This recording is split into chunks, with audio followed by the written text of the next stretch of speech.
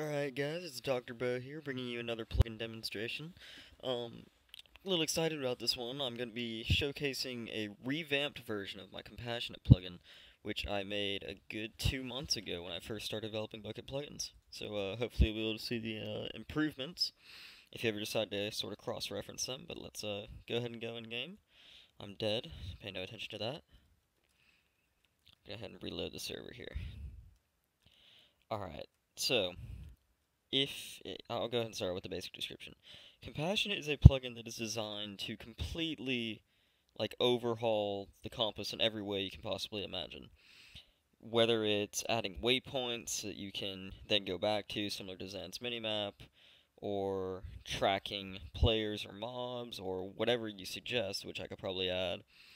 I wanted to make the compass more versatile, since it kind of sucked. I mean, you really can't think of a server that you go on where the spawns aren't altered to the point where the compass is just useless. It doesn't point you back to where you needed to be, and it's just, well, it's not worth the iron that it takes to make it. So, if you remember the old ComPassionate, I'm going to start off by sort of going through the old ComPassionate rules. If you do remember it, sorry, it's so early for me right now, and I spent a long time coding this shit, and I'm very tired.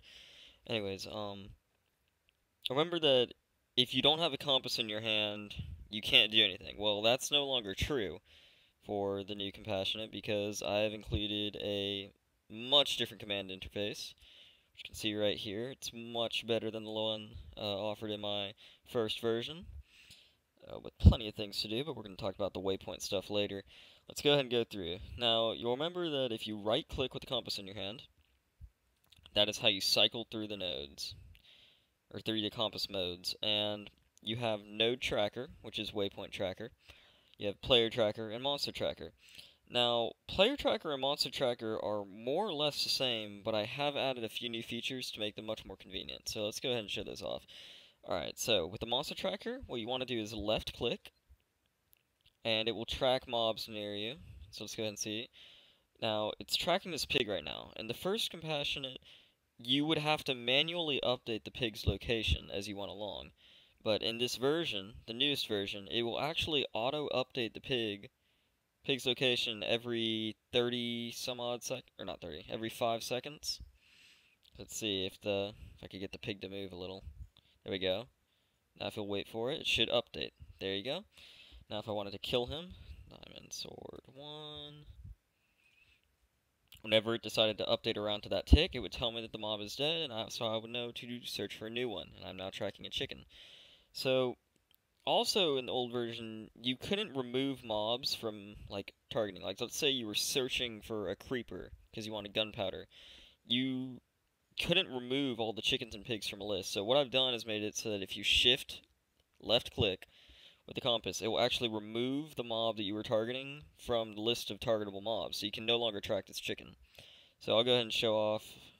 Click it again. I'm just going to get rid of all the targets nearby, make it so that I can't track any of them. As you can see, it's saying no nearby mobs are found, and clearly there are plenty of mobs around me. Alright, so to showcase that off, player tracker is the exact same as mob tracker, just with players, as you would imagine. And now let's get to the exciting point in this story of mine, and this is node tracker. Now, I already have a few test waypoints that I've set up, so if I do cp waypoint list, I have test 1, test 3. So let's go ahead and show off that if you left-click with the waypoint compass, it will cycle through the waypoints that you have. So let's see, if we go over here, we know test is right here in this direction. We cycle again. The test over here should be right around here. Alright, so let's talk about how you want to make a waypoint. There are 2 ways. You can do it with the command, or you can do it with the interactive no command feature, which that was one of my goals in this plugin, is making it so that you don't have to use commands if you don't want to. So, let's go ahead and start with the command. If we wanted a new waypoint, we're just going to call this waypoint derp, because, why not? We're going to do cp new waypoint derp. Alright, so we just added derp to our waypoint list. So if we were to walk away and cycle through until we got there, it targets derp. Now, if you get a list of like 10 waypoints, obviously you don't want to cycle through every time, and that is why I've made the option to do CP locate derp. And then it will automatically point towards that waypoint that you just named. Now, let's say that we have another one. Let's go create another one. So let's do CP new waypoint derp1. Alright? So there's derp1. So, you know, we got derp1, all the other good ones, but we don't know what differentiates derp1 and derp. So we've got to set info for them. So what we're going to do is use CP set info derp. This is the first ever derp. Then CP set info derp1. This is a phony derp. So now if we do CP waypoint list all our waypoints there. So let's do CP info derp. It'll tell you this is the first ever derp. CP info derp1. This is a phony derp. It helps you differentiate the two if you ever forget. And you can set info for things at any time you want. So let's talk about the interactive way to do it. Let's go ahead and set it, make it day again, because I hate nighttime.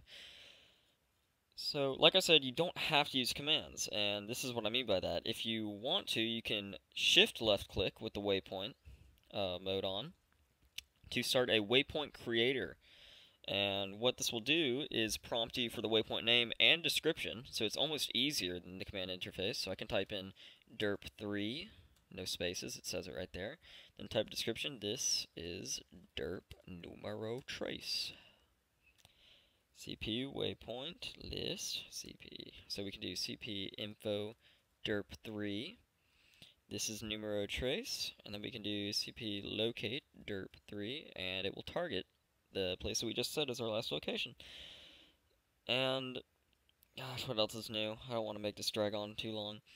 There's permission support. I need to get Bukkit permission support in. You can configure the distance for things, and I'm completely open to suggestions, so if you have any more features you want to see, maybe new mode, sort of lay it out, and I would be happy to code it for you, but I'm too tired to go on, so hopefully that shows you that this plugin's a little bit more intricate than the last ComPassionate. So thanks for watching, guys.